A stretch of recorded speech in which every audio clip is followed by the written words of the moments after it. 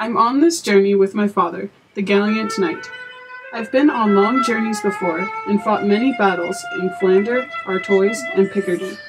As a handsome 20-year-old apprentice of a knight, I am highly desired by the female variety.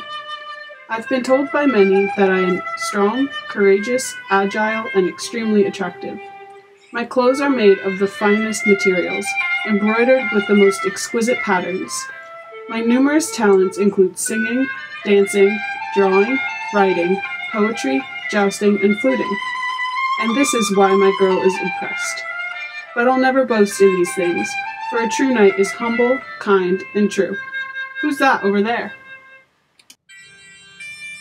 Look at that man over there. So fragile and dainty, I could destroy him with my wrestling abilities, like I destroy all others in our matches. I don't even need this sword I carry.